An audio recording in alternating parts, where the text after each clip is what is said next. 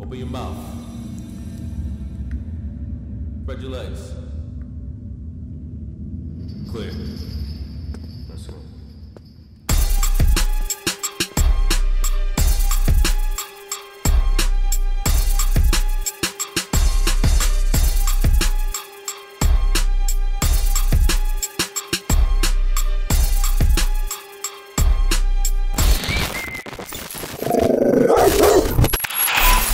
You already know what it is. Your boy Pistol Pete, dog in the yard.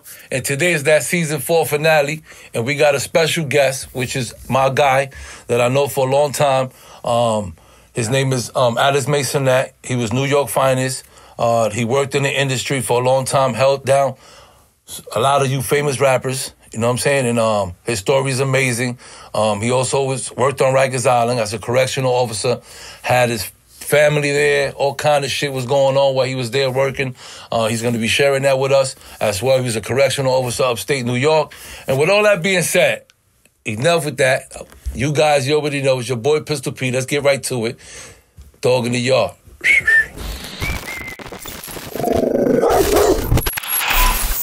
When you in that Tampa Bay area, make sure you reach out to my boy Gus Torres, man. If you want anything that has to do with real estate, man, make sure you hit him up. You get the lowest prices and the finest houses, man. Trust me when I tell you. But don't forget to mention my name. You already know that Pistol Pete to get you that early discount. And that's my brother, man, Gus Torres. You already know, out in the Tampa Bay area. Make sure you hit him up, man. Sell, buy, invest, all that. Make sure you hit him up, man, because he focused with that out there. Tampa Bay, you already know, it's your boy Pistol, man. Get at me.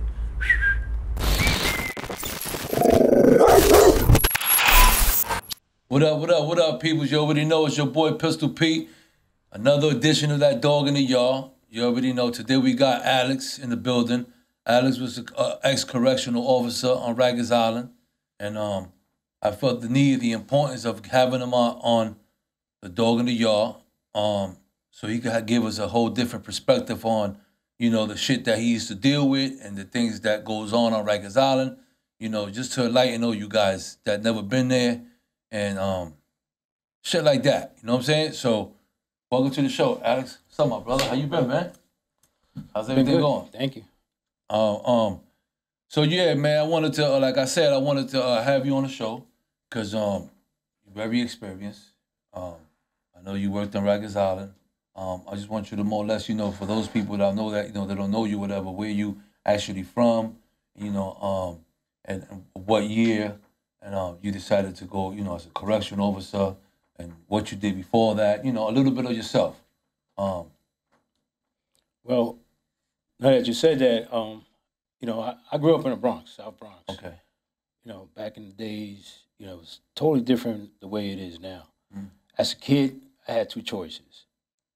Either be a good guy or a bad guy. Reason why I say that is because when I was 10 years old, you know, I wanted to be. Back in the days, we had gangs. We had colors. It was the Savage Skulls and Nomads and all that. So one day I decided to make a jacket. I was 10 years old. And I wanted to just, you know, be a gangster. So I went out. My mom used to give me a note, go to the store, buy this, buy that. So one day I took my jacket underneath my shirt. As soon as I turned the corner, I put it on, and I passed right by the gang. And they were like, you know, smacking me in the head, like, look at this kid, you know, he wants to be a gangster, you know. One of those things. So my way of thinking back when was to be a gangster, you know. I thought that was the trending thing. That was the first thing on your mind. I'm 10 years old. Yeah. So I decided to break some windows in the backyard. So one day the cops were patrolling around. They gave us a chase. We broke some windows. They couldn't catch me. I was fast. The next day, we decided to do the same thing to a different building. Because back when, the buildings were connected, like Fox Street, Beck Street. Okay.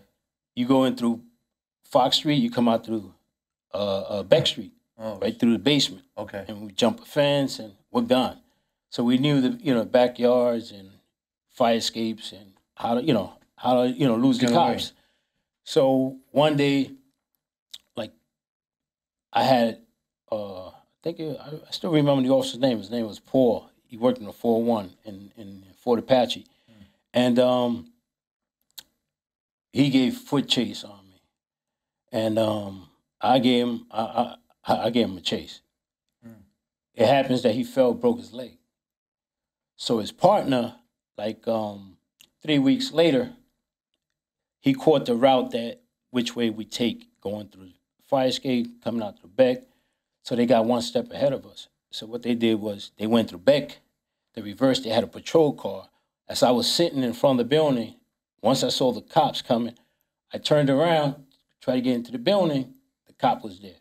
And that's when he grabbed me, and they gave me a beat down. And then when they took me to my house, my mother gave me another beat down. She said, if the cops will bring you here, it's for good reason. And then back when, my dad, he was in the system. You know, yeah, my dad did 42 years in prison. Wow. So, you know, I have siblings. My brother is also a correctional officer. Okay. My two sisters are doctors. Okay. So, you know, being that my father was on the other side of the fence, you know, we turned out to be pretty okay, man. But if it wasn't for this cop that caught me, because like 2 weeks later, he sees me sitting in the building, he gets out of the car, and I'm ready to run. And he's like, hey, I'm not here to lock you up or do anything. You know, I just want to talk to you. So, all right, I gave him the opportunity to talk. So he says, listen, I want to take you across the street, which was Interval. There's a pizza shop there. So he took me for pizza. So I had pizza. He was talking to me. He said, listen, in life, either you're going to be a good guy or a bad guy. You need to choose. Make a long story short. In the academy, I'm in the academy.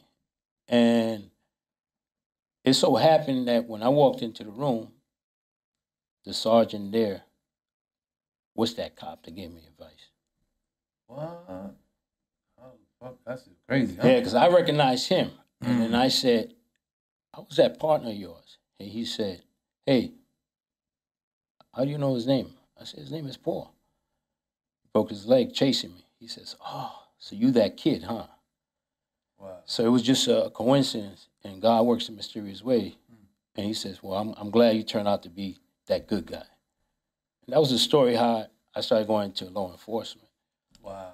But I started at the age of 20. What year? In 1985. Okay. I became actually a state correctional officer. 4 days after my birthday, they sent me to Harriman for the academy. I had to stay there 7 weeks. So back when, I had a choice to become a state cop or correction. But correction called me first. So I went up there for 7 weeks. I graduated, and they start you up north, meaning I started in Green Haven as a training OJT, and I did back when they had a female that they found. She's a correctional officer. She was murdered and put in a dumpster. And At that time. So how you felt as coming in as a new jack? It was like, wow, even correction officers get killed. So it was one of those things. But it was kind of scary, man. I mean, you know, I'm from the Bronx, kid. I'm 20 years old, and I'm looking around, and I'm with the big boys. And I tell you, man, hearing those gates close for the first time, it put a ring to my ear. I was like, holy shit. And then all the yelling and screaming. And, you know, they know you're a new jack. That's what they call you, new jack. Hey, new jack. Yeah, we're going to break you in good. You know, you're walking through the halls and you're like, oh, shit. So there was a harassing. Yeah. You start pumping a little Kool-Aid because, you know, you're like, oh, man, I got You're like a target for a second. Exactly. And I'm like, you know what? I got to come here and do my job, but this is one day after another day after another day. We had like what we call a cycle. So I used to work like 4 days, off 2 days, then the other week work 3 days, and then work, you know, be off like that. So it was a rotating wheel. Okay. So it was an experience. But at the same time, is the thing about it is as you growing up, you start facing inmates that were your schoolmates during the time. And, you know, they recognized me, I recognized them. So that puts you in a bad predicament as a correction officer. So it was an experience for me. Yeah, but like, what was it like, you know, for the inmates and you be placed in that situation, like how you dealt with it, like? Well, it was kind of difficult because they try not to talk to you, but they give you the eye or the head, like, yo, what's up? You know, like, I know you, but they don't want to say that because they don't want to get you in trouble, and you don't want to really say, I know that inmate, because they'll transfer you. Okay. You know what I mean? So if you just came into the facility, you just really want to, you know, Do your job, used to keep it going. Yeah. You just leave it alone. Yeah, you know you're there to do your job and you go home. Right. But the only thing with correction was you find out the hard way. You go in there to do 8 hours. Your mind is already set. As soon as I get out of here, I did an early tour. I'm going to go home, take my kids, my wife to the beach. Sure enough, they lock the gates. You ain't going nowhere. You're stuck. Your superintendent will call you up and tell you, hey, listen, you're stuck. You got to do another 8 hours. Wow. So now, either you like it or not, you got to do the 8 hours because you can't leave. So this is all happening when you first started, too? This is the beginning of your... It's the beginning. Wow. So now you went from 8 hours to 16 hours. 16 hours. So when when you start analyzing things, you say to yourself, you know what? If I do 20 years...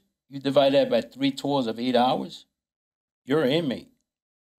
You know, you're there for 7 years out of 20 years. You're doing about 7 years' time, but the only thing is correction officers go home. And inmates stay there all the way around, 3 tours. Right. So that's the only difference on that aspect. Right. But being, an officer and being an inmate is totally different. You got your freedom and everything else. Yeah. But when you're in there, you are smelling what they smell. You're there dealing with headaches, issues, crimes. Also, you get into confrontations with them. So it's not an easy job. So when you started at the in the county? Well, I started in Green Haven. And then from Green Haven, they move you to different facilities. Okay. Green Haven is a state facility, right? Yeah, it's a state facility. State census. Yes. Inmates. I mean, right? that's the difference. That's like the big house. That's the big boys. You want to make that clear for the audience, right. For them to know. Right. Okay, go ahead. So that facility is one of the facilities that, you're doing time, heavy time. Because if you do a little crime in New York and it's under a year or up to a year, they don't send you up north. They keep you in Rikers Island. Right. Because Rikers Island has different buildings. They have for state inmates that have new cases.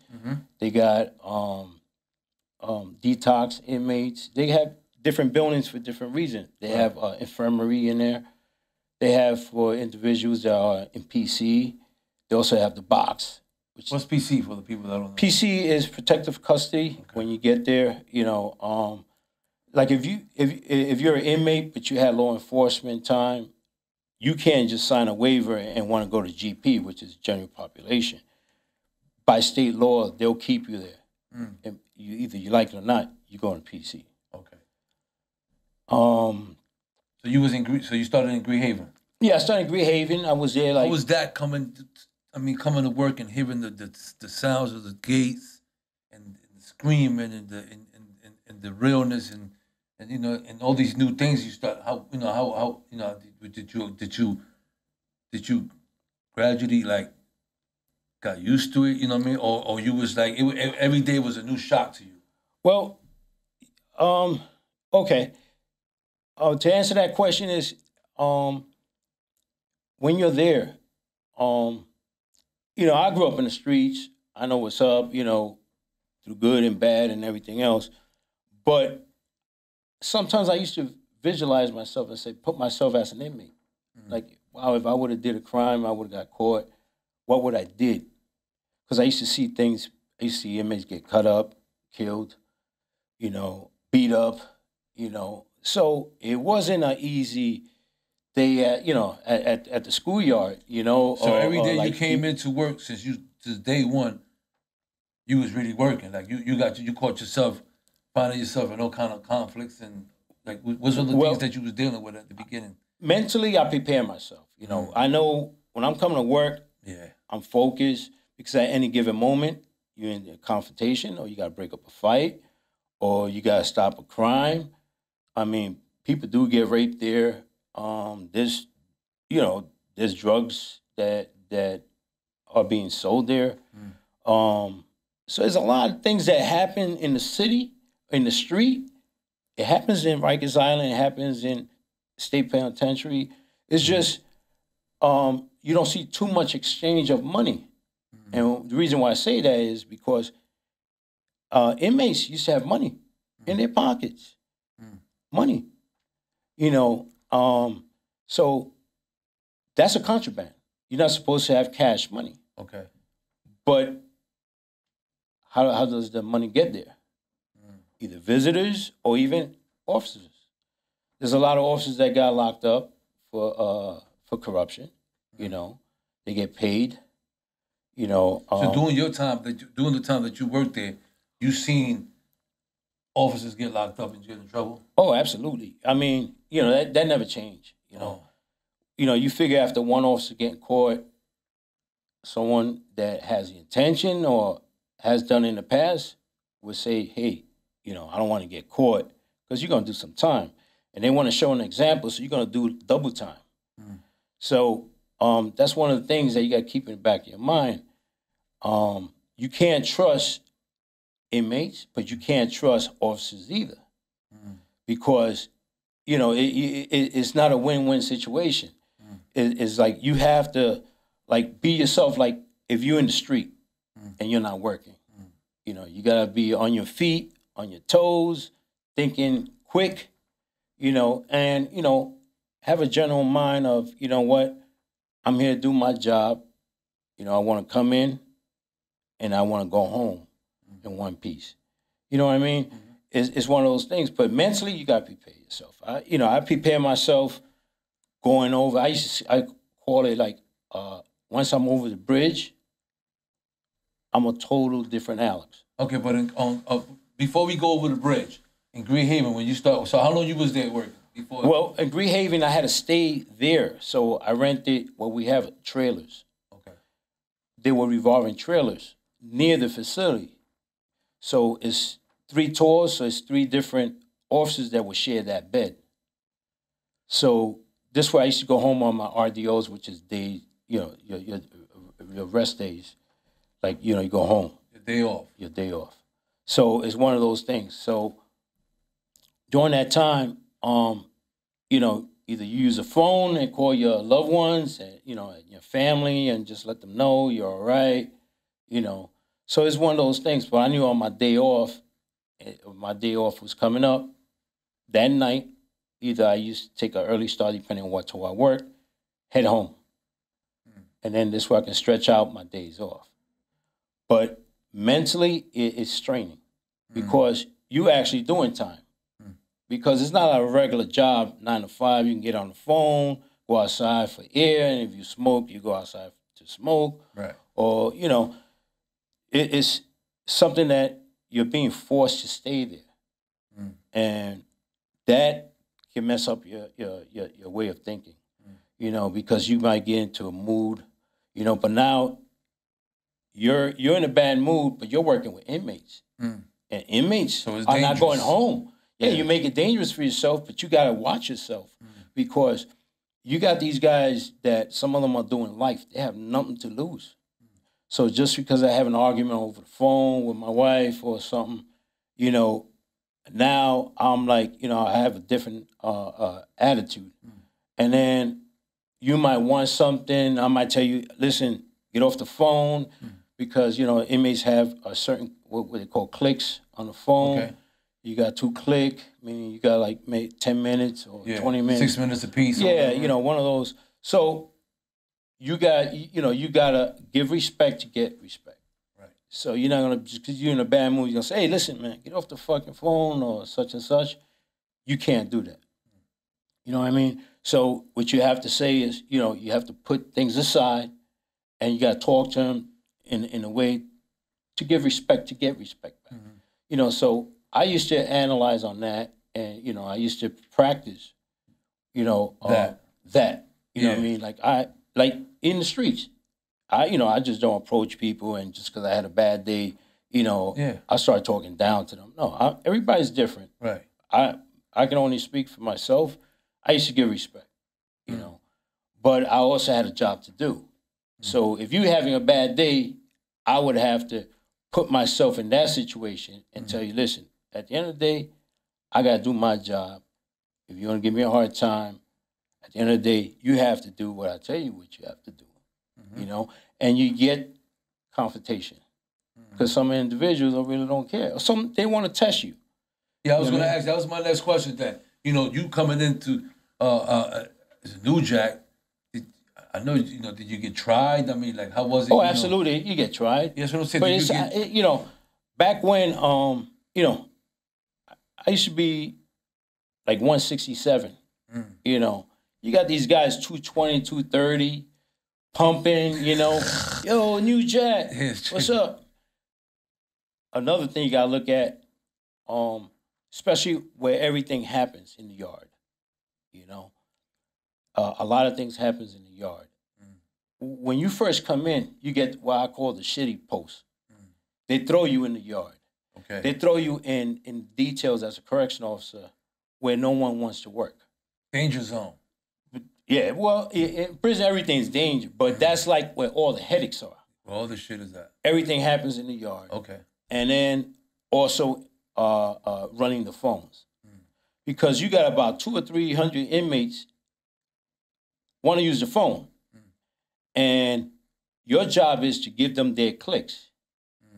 And of course, after a while, you see how one inmate will run and take other inmates' clicks on the phone. You gotta step in on that, or at least try to step in on that when you see the situation, because maybe that individual want to use his phone. So either you want to be that state correctional officer to do everything by the book, or you want to use a little bit of common sense and psychology. Okay.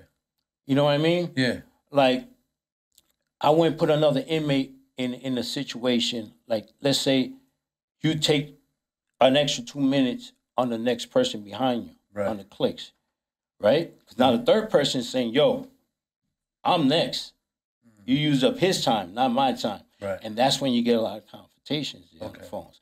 So you as a correctional, you're running the phones, you would have to try to stop that. And you'll say, listen, my man, there's 2 clicks, you need to get off the phone. You might get, like, yeah, come over here and make me and such. They try that on you because you're a new jack. Okay. You're not gonna go there and try to fight these guys because you're there by yourself. Right. There ain't no such thing as, your partner's there, the CERT team is there. So when you work in, what is it a block or unit? Well, different jails are different, like a max. When you first started. Right. That was a max? Yeah, I was on one of the tiers. Okay. Yeah, it's just cell phones, myself and my partner. But my partner is running the doors and the floor. Okay. I'm there running at one end of the jail, running the phones, because they keep the phones at the other way at the end. Okay. So as the tier gets released, you're there monitoring the phones. And you got your timer. You look at it, all right, you got 2 minutes, you get on the phone. But you got to use psychology too. If you hear the guy crying on the phone because his father passed away, those are tough situations because you got to get him off the phone. Okay. So you also got to give him and understand that he's going through a situation right now. This might escalate into a confrontation with him because he wants to vent, and you're stopping that to give the other inmate a minute. Okay. So those situations, I might allow another 2 minutes I might delay the line a little bit, but I use common sense. Because if you're gonna go there and think you're gonna, be macho man, and I'm gonna be stopping the clicks and go strictly by the book, I gotta use a little bit common sense. And that's how a lot of COs get into confrontation. They get beat up. They get physical. Did you see Did you see Oh, that? absolutely. Yeah, absolutely. I mean, in the beginning stages of you getting the job and you going to, as a new jack, you seen shit like that. Oh yeah, yeah. How the fuck you felt about it? Were you scared? I mean, worry? I was one of those guys that grew up in the Bronx, and I wasn't really scared of fighting and getting physical, right? Putting hands on people, But it's one of those things, you're not there to fight, you know what I mean? But it was one of those things that you also got get some kind of respect, It wasn't like a person that becomes like a macho man, You want to really, say, listen,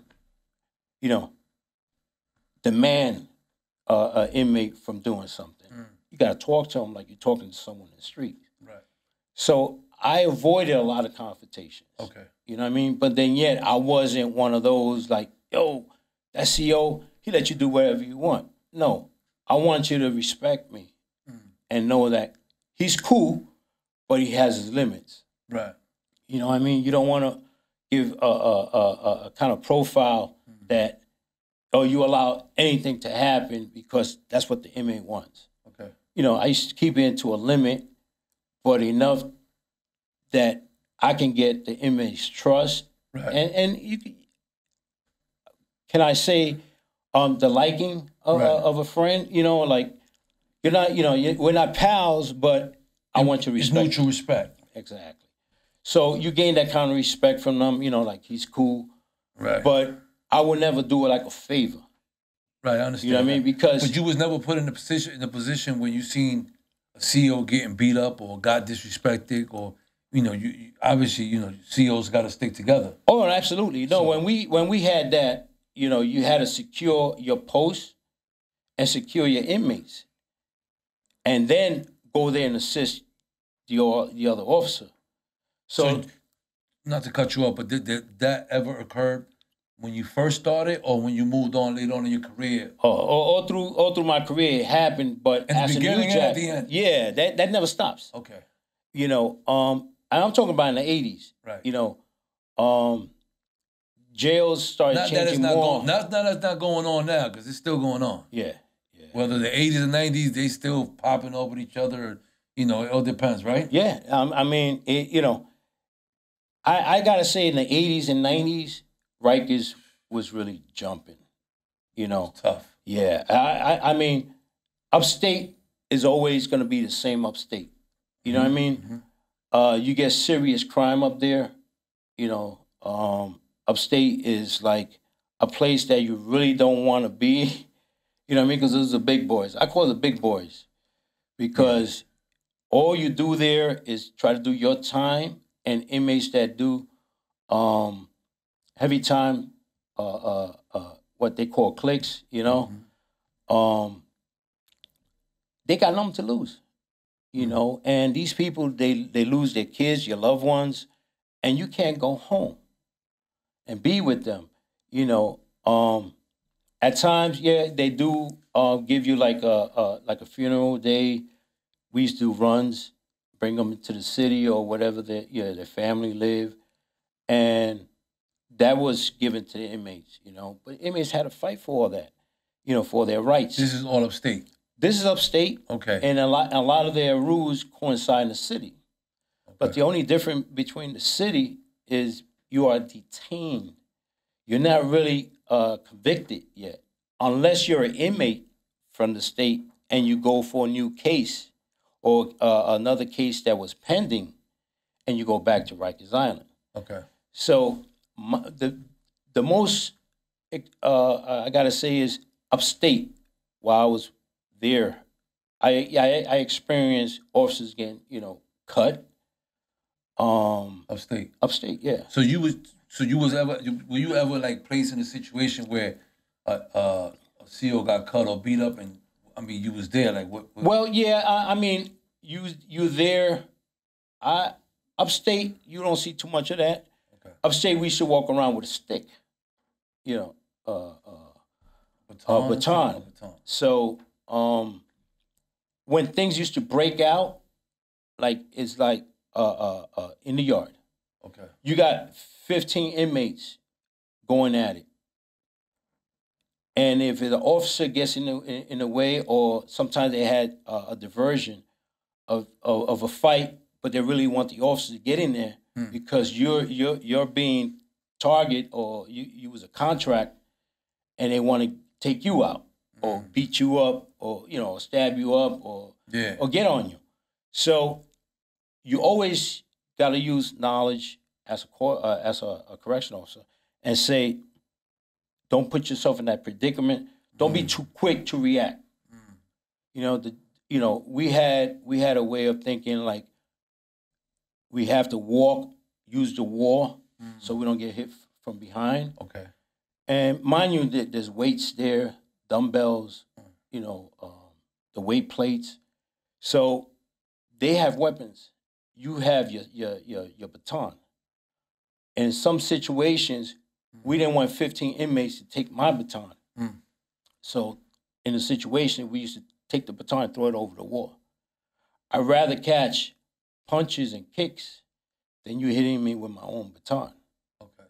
So those are heavy situations that were very physical with 15, because you're outnumbered. Right. So you got 15 inmates on one officer. So you're not going to involve a baton. Especially, like, we have females too. Okay. These females were 116 pounds, and you're trying to break up two guys that weigh 220 and they're aggressive. Now, they're going to take her baton and use that baton on me. Right, I understand. So we had a rule for a situation like that. We threw our baton over the gate, over the wall. So at least they won't use that against you. Exactly. Okay. And we try to move away from where the weights are at. But, those situations, they used to tell us the best thing to do is just keep your eye open. Two inmates are fighting. Don't try to break them up.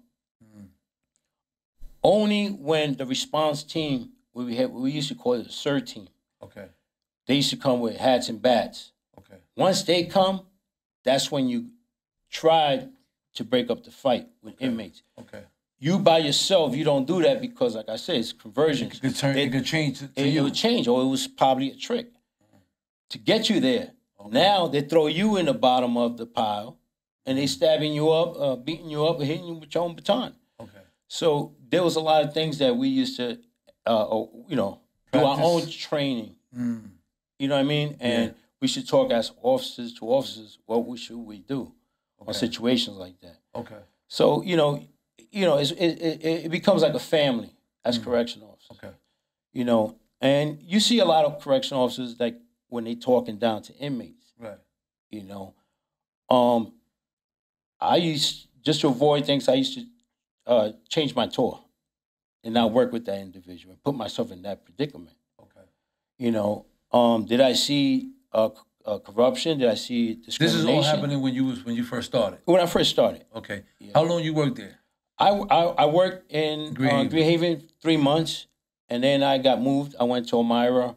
I worked in a different facility. Yeah, Elmira. How was that? Oh, those are young boys. Because Elmira is worse than Green Haven. Yeah, but that's you got the young boys there.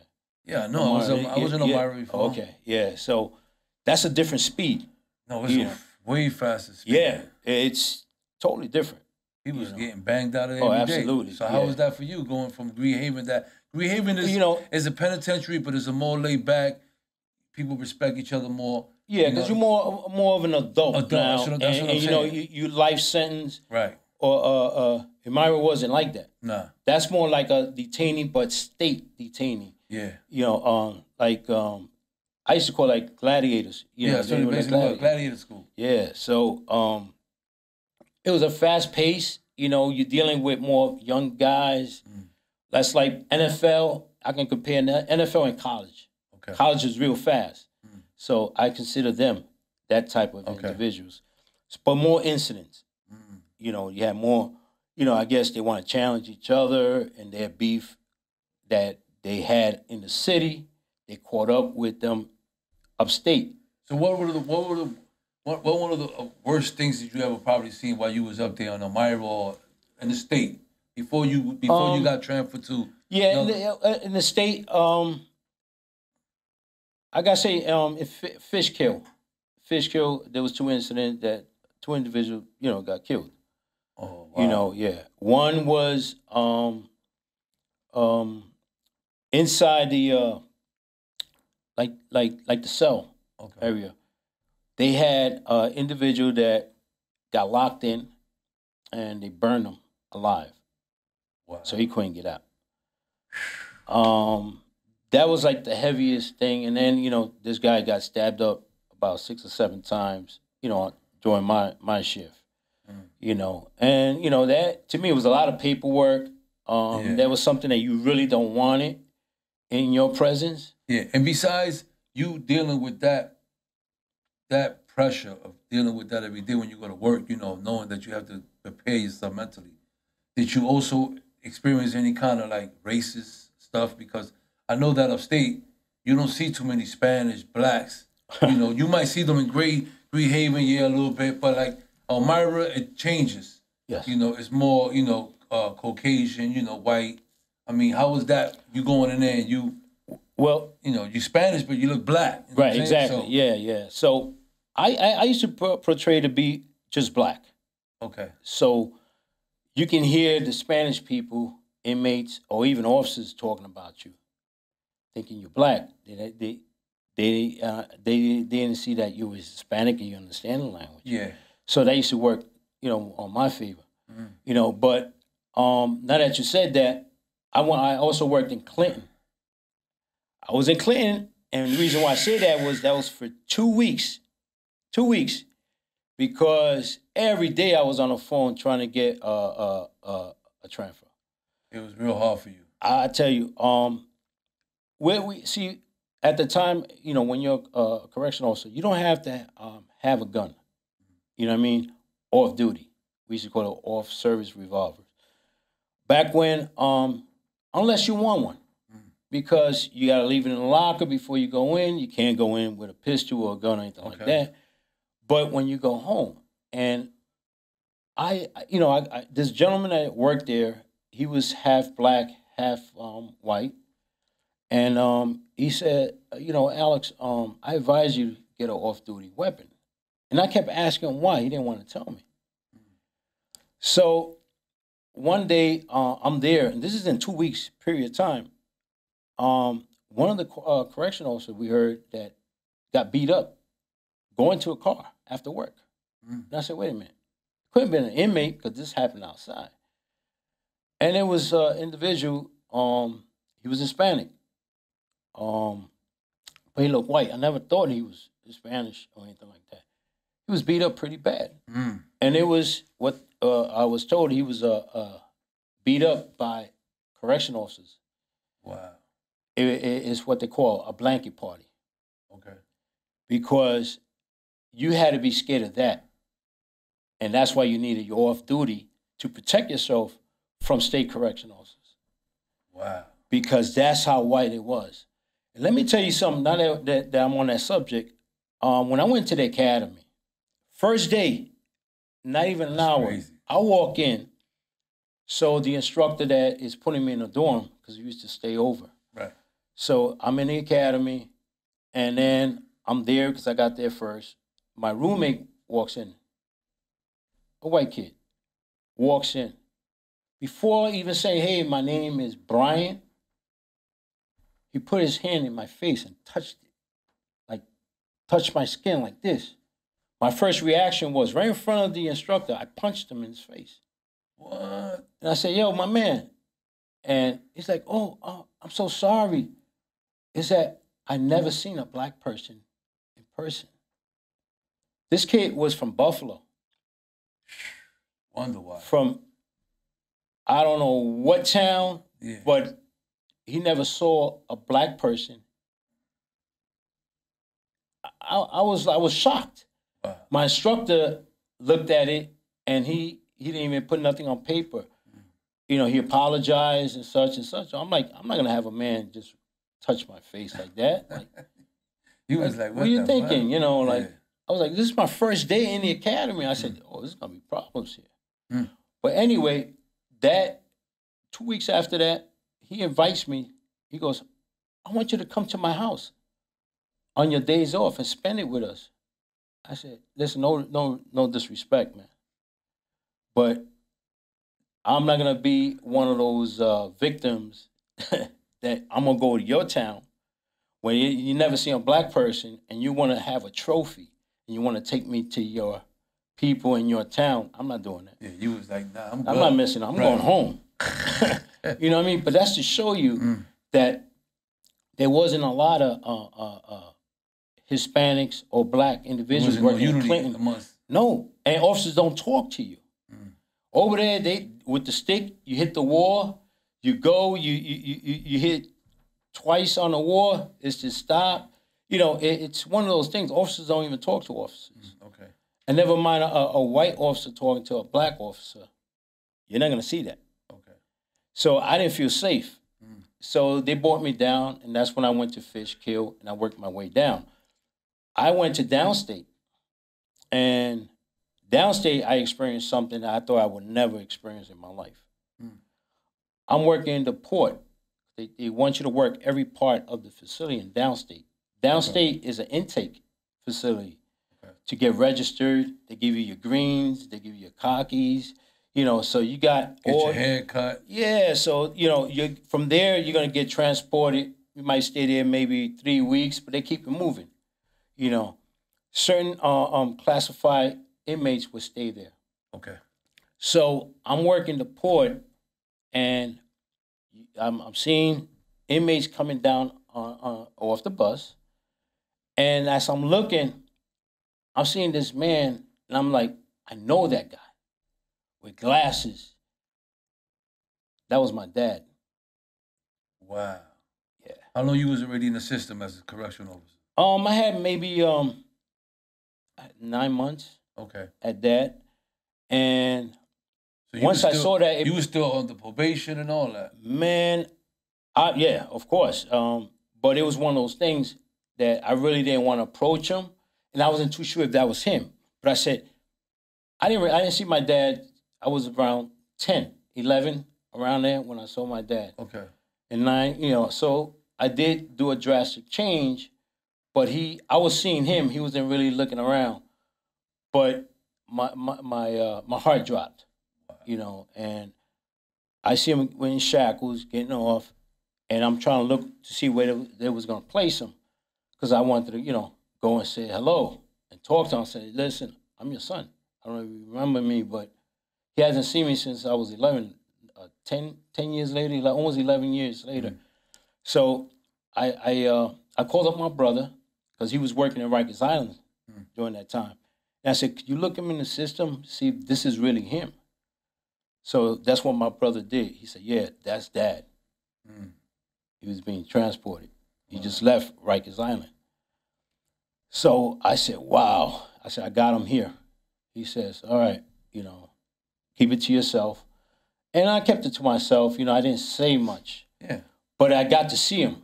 I found out where he was. I snuck myself there as I was changing my tour. I stopped by and I told him, I said, yeah, it's me, your son. And he says, wow. He goes, man. He goes, you know, I won't say nothing because I would have got transferred or he would have got transferred. Right.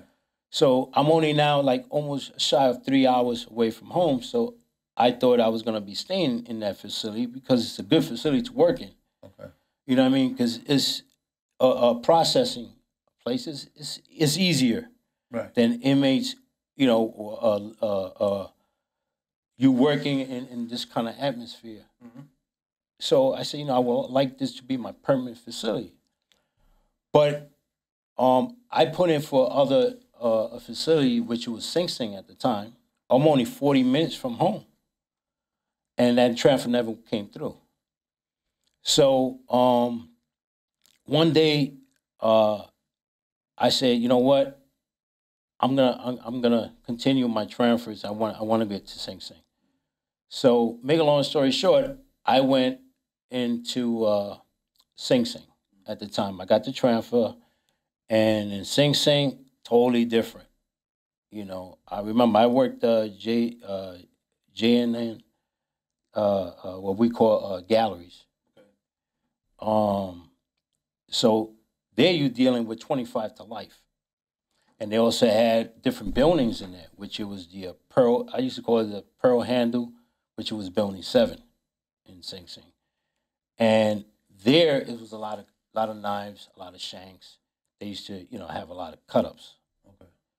And there, as you're not a rookie, but you're in between now because now it's a little over a year. I used to work the phones there because I'm the new coming officer there, so they used to give me the shitty post. Okay. And I already had my routine. So I developed my own system to make my job easier. So I use psychology. You know, I'm there in presence, but I used to visualize who ran that gallery where I worked at. Okay.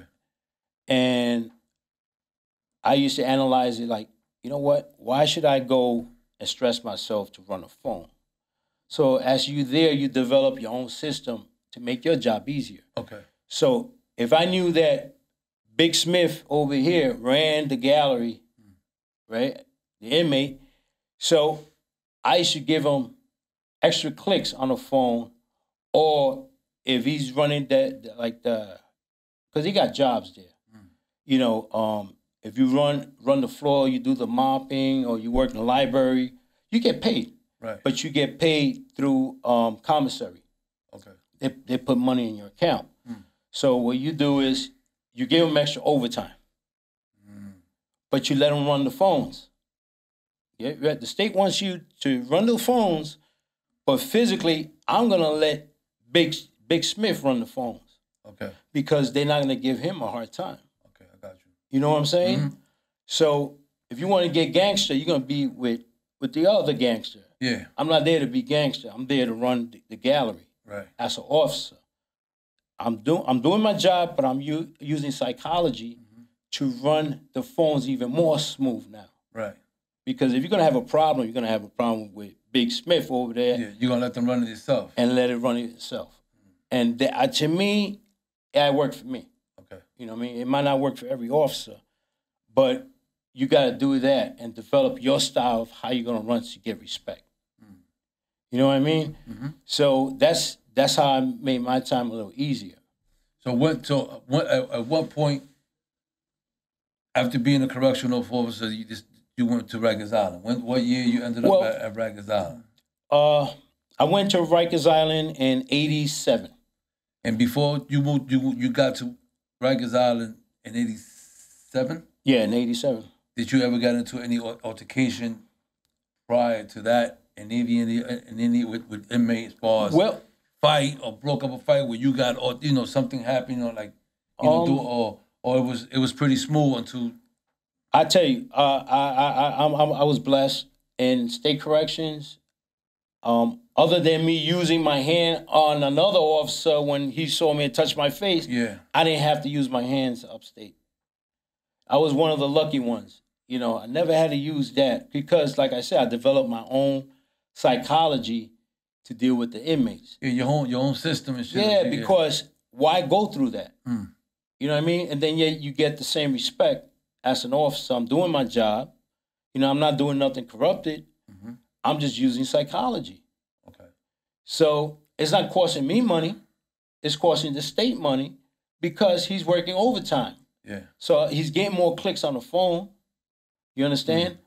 Plus he's getting those six pennies. Yeah, more of overtime because they had a cap too. Right. So you couldn't exceed like $50. Okay. So so that was a blessing for them because a lot of them work there and they don't touch a dime. If they keep $10 in commissary out of the 50 they make, they send that 40 home. In a month, weeks of 4 weeks, that's $200 that you're sending back home. And that's how they support their family. Okay. You know, some inmates are more blessed than others. Right. They have money, so don't worry about that. But they work just to have a distraction of of another 8 hours in jail. I got you. To make time, move a little quicker. So a lot of different inmates had and used to use their system, either work or not work, so they can just have time in their hands and go and it passes a little quicker. But I was like, you know what? Now is my move. Salary wise, and I'm in the city where I live. So I was like, hey, I'm going to Rikers Island. Before you moved to Rikers Island, did you get a chance to speak to your dad? How was that? Like, yeah, no, I spoke to him before I got transferred. That's what I'm saying. Yeah, because it was like, I told him, he was very shocked that I became a correctional officer. And then he was very proud of me because now I'm on the other side. Like, he was ashamed that I saw him in jail. How many kids growing up would say, you know what, in 10, 12 years from now, I'm going to be a correctional officer. And I'm going to be detaining and supervising my dad now. He's doing time. I don't wish that on my worst enemy, to see your loved one doing time. And then yet you're there, and it was, I was lucky that he wasn't assigned to my dorm, because if he's assigned to my station, I don't have no choice but to deal with it. Yeah. Because I have to prepare myself mentally. Right. And I know he wasn't going to put me in a situation like, hey, bring me some marijuana and bring me this and bring me that. Right. Never put me in that kind of predicament. Okay. Any chance that I got to see him for those months that I was there, it was a blessing because I knew he was well. Right. And I just didn't want to see. Did you place him like in a good job? Did you try to get him like hooked up? Well, I didn't want to make it because my last name is not too common. Yeah. So, and his features kind of match my features. So I kind of kept it. You ain't playing close. Kind of distant. You know what I mean? But just check up on him, make sure he's all right, or speak to the officer. I had two good friends there in the little time that I was there that I said that was my uncle to keep it on the hush-hush. And they did. They looked out, Okay. He got extra clicks, an extra sandwich, Right, extra piece of chicken or yeah, something. and they also got, he started moving books in the library. So he got a job, so it was kind of easier for him. And then when I had to leave, they still in contact with me until he was there. And then he went up north. Okay. So in 86, you went to Rikers Island? Yeah, so I went to Rikers Island in 87. 87? Yeah. So I only did like 2 years in state. 87? Yeah, in 87. Damn, man, I was there. Yeah. 87. I was yeah, there well, 87 this is some crazy shit because I remember, and you gotta remember this, in 2008, they were filming a film. It's called with the Bone Thugs. I Tried. Right. So think about this one. You was on the other side of the trailer. Right. So you was talking about some Fifi rags, saying some stories, and then saying some story about Rikers Island when the riot, and you was in one of the dorms. Right. So I let him. I let you speak, man, because you was saying this, that, and then I waited. That's when I kind of called you over and I introduced myself. I say, hey, I say, yeah, because of you, I got caught. I was one of the hostages that was taken in the dorms. Okay. And then you started laughing and said, yo, man, it's respect and all that. So it was one of those things that, I got caught in that riot, man. What happened was I was in the mess hall. I was working the mess hall. Okay. 87. In 87. I actually going into 88. Yeah, going to 88. Because this happened. I was about to tell you that. Yeah, that happened going into 88. It was one of the biggest riots in Rikers Island. I believe like 36 inmates were hurt. 12 officers were injured. My superior got stabbed and almost died. My lieutenant. He went in with me and my partner because the mess hall was right next to the dorms. So we were the first one to respond. And when we went in there, it was empty. We went to the lower level. All right. So when we walked in there, it's supposed to house 50 inmates. And there was no one. It was no one there. The flats. Exactly. Everybody was in 2. Okay. So now there's 100. All the correction officers, because they had 2, one inside and one to walk the floor, they were all tied up. So when we went there, everybody from the dorms started walking and cornered us. Mm-hmm. So now it's myself, my supervisor. My supervisor was a captain. Is like in PD they call them sergeants. Okay. But he was my captain. In upstate they call them sergeants. Okay. In different ranks. So we were cornered. And like 200 inmates started throwing soap, shit, bottles. They had shanks. So we were cornered. So I was in a mess hall, so I had a chain with all the keys. So I was able to grab one of the inmates and through his neck and put him as a shield. Right. So we were there for a good 15, 20 minutes before the CERT team was able to come and gas everybody up and come in. During that, I remember they always say you can't bring knives in. I was one of those officers, like I say, you know what? I'd rather be in trial with 12 than be carried by 6. I used to walk around with a butcher knife in my boot. And thank God I had that because it was a big knife, a hunter's knife. Okay. And kept a lot of the inmates away. And plus I had the shield, I had the chain around the inmate's neck. And my partner, you know, he got the worst of it because he was on the outside of it. Because, you know, I only can block so much. My supervisor was on my left. They shanked him. And they went through my jacket and got him. He almost died, almost caught his liver. Wow. So they came in, they gassed everybody up and all that. And the inmate that had the chain around his neck, he almost died. But that was the biggest riot. Yeah, it was the biggest riot, you know. And after that, you know, and this is 89, going into 89. I said, you know what? I never want to put myself in a predicament like that. Now I start hating the job. Right. Because like my life went right by my own eyes. Like I was like, yeah, you almost faced death because you got caught up in the riot. Like it could have been really wrong. I was shit on. I was bleeding from the inside. For 3 months, I was in line of duty. So what I did was, I was so lucky and fortunate that the New York City Police Department called me.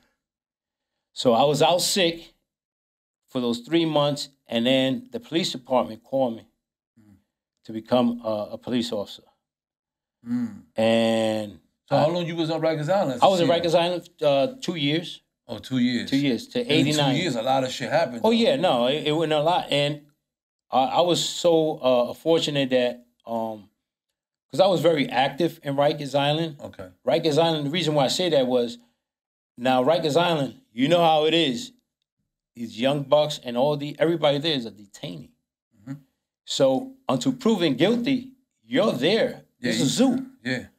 You know, and you know, you're not in greens unless you're an inmate that came from the state and they're holding you for court. For another case or something. Yeah. So it was one of those things, and forget about it. I worked in one of the worst jails in Rikers Island. I went to C95. C95 is the biggest building, and it was like the craziest because we used to hold, which was part of 71, was the infirmary. Yeah. They had a lot of AIDS inmates, patients there. And then that building was huge. It held like 2,300 inmates. All the drug. Mentally ill, rehab for detox.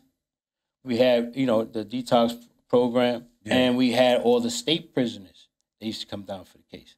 How you dealt with the mental health, man? How was, you know, I mean, as a correctional officer, like what's the, do you, how you feel about that? Do you think that the inmates are really actually getting help, or they were just giving them pills that just? Well, it's hard to say, but as just looking everything, going back and analyzing, there's some that reform, and a lot of them go back to the same thing. Because now I'm looking at it as a state officer, a correction officer point of view in the city, and also as a police officer. So I'm looking at it's a revolving door, because you're there. What I saw inmates that left Rikers Island and were gone. They were there for 3 weeks, gone 4 weeks later, they back. And I seen some guys leave today and they're here tomorrow or on my next tour. It was a revolving door. And the system got to be a better system. They got to come and either they're going to keep these guys there, try to reform them, or just, if you let them out, the next day they're going to come back in because they're going to say like, hey, you know what? I ain't doing no time. This is like rec for them. Some of them, it's like rec. They're there at Rikers Island. They don't want to go home. Or they go home, they want to come back. Because they got a better life in Rikers Island than actually, being home. Some of these guys are living in shelters. They're not really have a home. And they have a better life in Rikers Island, But, yeah, sure. I mean, Rikers Island is to this day, I listen to the news. I got friends that are correctional officers. I got relatives that, that actually are officers now. The reason why I say that is because not only that, and during my stay and for those 2 years in Rikers Island, I actually did almost 3, you gotta say. My uncle was there as an inmate at the same time. My 2 cousins, they were both brothers. They were there at the same time, Rikers Island. Then, to top all those 3, my father came back for a new case in Rikers Island. I have my whole family there. It was like a family reunion. So, how you dealt with that shit, though? I dealt with it as a correctional. Yeah. You being placed in a situation where you giving the authorities and all that. Exactly. But this situation was kind of different because my aunt was calling me. Hey, can you take my son this, my son that, cigarettes, this and that? I was like, hold up, let's stop it here. I would never do that. I'm not bringing them nothing. I said, if anything, I will put money in the commissary because, I love my cousins. I love my aunt and everything, but I wasn't going to be that individual to get, because once you do it, they're going to keep doing it and you're going to put yourself in that predicament. And then your cousins are going to put you in that situation. I let them know. Dude, you have one choice. Not 2, but you have one choice. Keep your mouth shut. Don't say you're related to me. Because they're going to transfer you. They ain't going to transfer me out. Because in Rikers Island, I was in the worst jail there was in Rikers Island. Unless they're going to send me to a different borough. Right. So I did that to my cousins. But what I did do was I said, the only thing I can do for you is I get everybody here a job. And that's what I did. I had my uncle and one of my cousins working in my tour. I had my father when he first came in for 2 days to work on my tour. I got a call on account. And you see my father lining up. And that kind of like messed with my head. Like, I remember my dad at the little time that he was around us. Must have been tough, man. Yeah, it was like, it just came back at me. I remember when my dad was like, hey, come here, and you come. You're a kid. Dad. That's my dad, So it was one of those things. And then I saw saying, yo, on the count, Yeah. I got to tell my dad now, get on the count, stop talking, shut up. Yeah. You trying to take count. And I'm like, holy shit. What the fuck? This is like the worst punishment on his end. Like, he got to listen to his son now. You know, so it was a bad situation. It was uncomfortable for you too. It was very uncomfortable. So what I did, I had my next tour buddy. I told him, listen, this is my dad, but he's my uncle. Get it? So he kept it. He said, I'm going to take care of him. And he took care of my dad. You know, he got him a good post in there.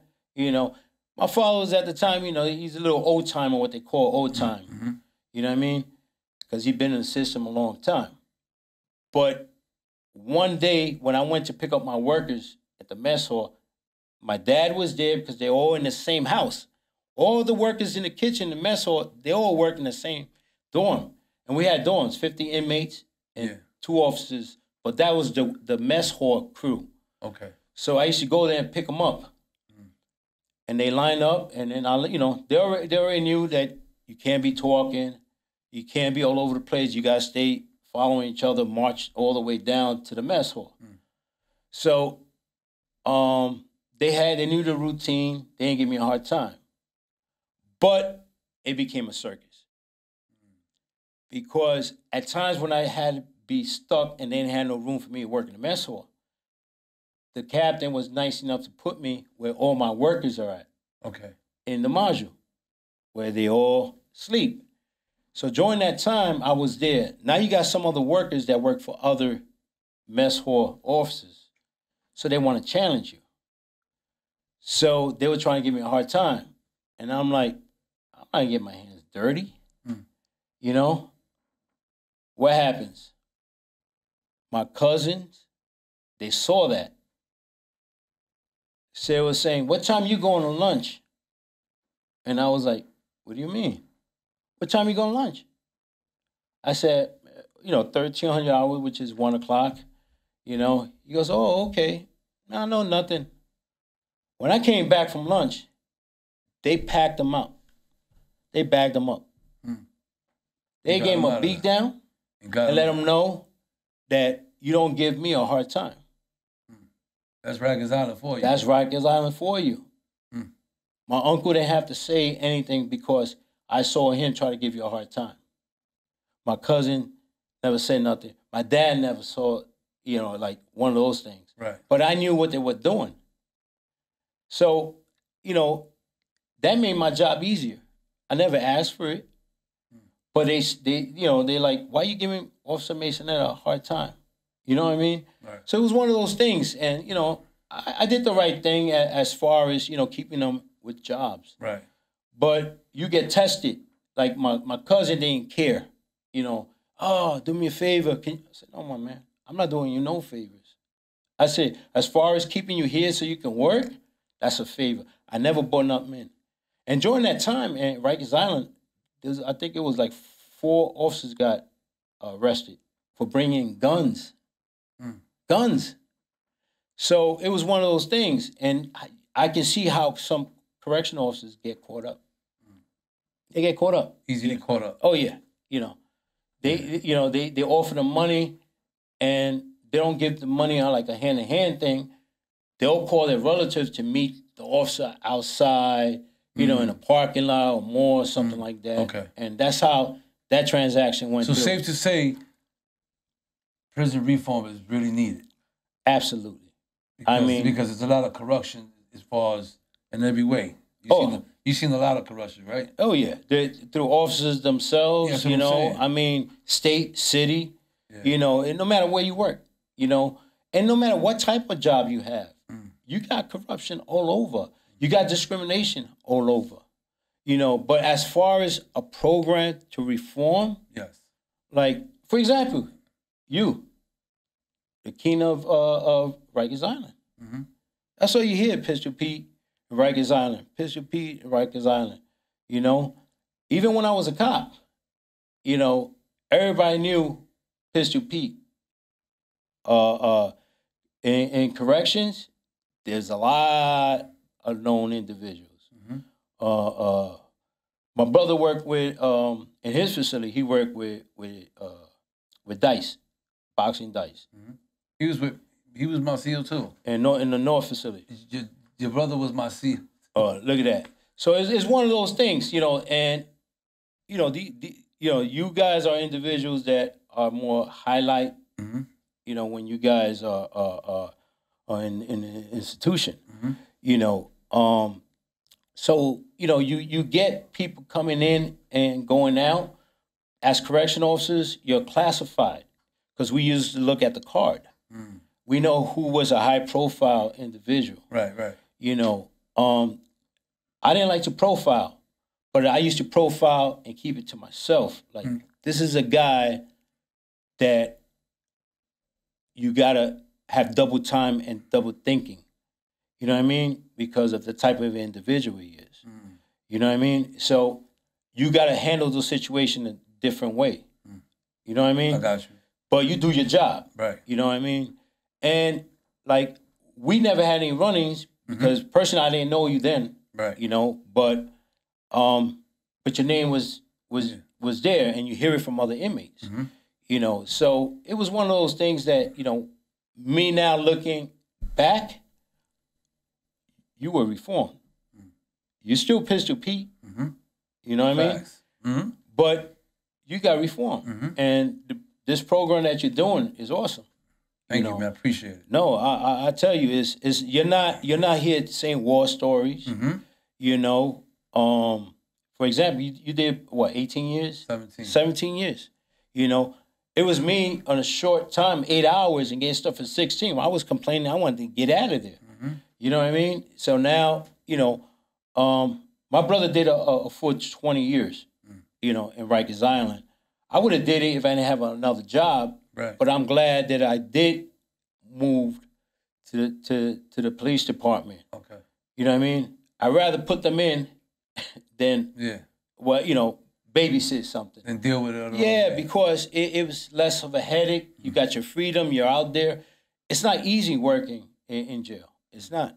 There's no one that can tell me that it's an easy job. And if you think you're gonna go there just to do 8 hours, you're mistaken.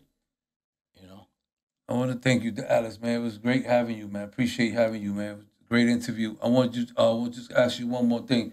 What would you say for all those young guys out there that they thinking that Rikers Island, being in jail and and being down with gangs and everything that you see now? Because I ain't got to tell you. Yeah. What kind of message would you give these guys? Man, all I can say is jail is not a nice place to be in. I mean, I don't care how many guys you think you know there. How tough you think you are, because everybody there is a tough guy. When you think one guy is more dangerous than the other one, the guy that's real quiet, he's more dangerous. He'll surprise you. Yeah. And I tell you, I don't know how you guys did it. 18 years. I think Dice did like 26 years, and I know he got a lot of stories, man. That's some tough shit. You did 17 years. I mean, more than a year. I think more than a day for you guys out there. I think that's a learning experience. And I think programs like this really got to touch. Absolutely. Because all those new cats out there that want to go that route, they're mistaken. And I'm glad I did what I did. I was given a choice. I was one of those cats thinking I want to be a tough guy and a gangster. When that cop sat me down and bought me a pizza and an icy and gave me a story, I became who I am now. And I'm glad I never had due time, because it's not a nice place. Alex, it was a pleasure, man. Thank you, my brother. I appreciate having you, man. Dog in the yard. We already know it's your boy Pistol, man. And you already know we going to leave it like that, man. Your boy Pistol. Alex, thank you, my brother. I appreciate having you, man. Dog in the yard. You already know.